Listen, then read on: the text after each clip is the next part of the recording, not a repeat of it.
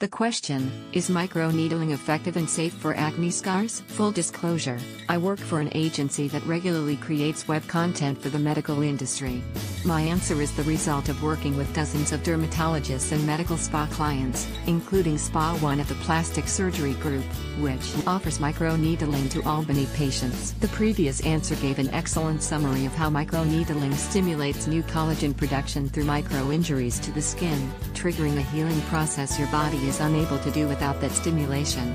I would like to add a couple of things.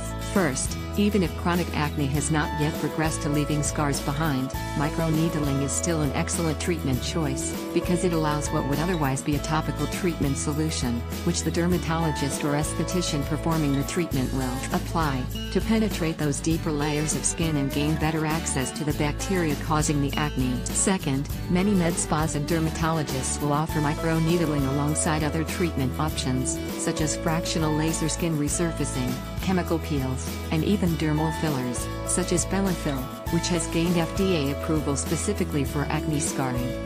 The right treatment for you will likely depend on 1. The severity of your acne scars, and 2. Whether acne is still forming. Because so many options exist, I would say it's best to schedule a consultation with a board-certified dermatologist. Here's how to verify a dermatologist's credentials, and ask him or her to walk you through the benefits and drawbacks of each treatment type, rather than focusing too exclusively on any one option without first getting that professional opinion.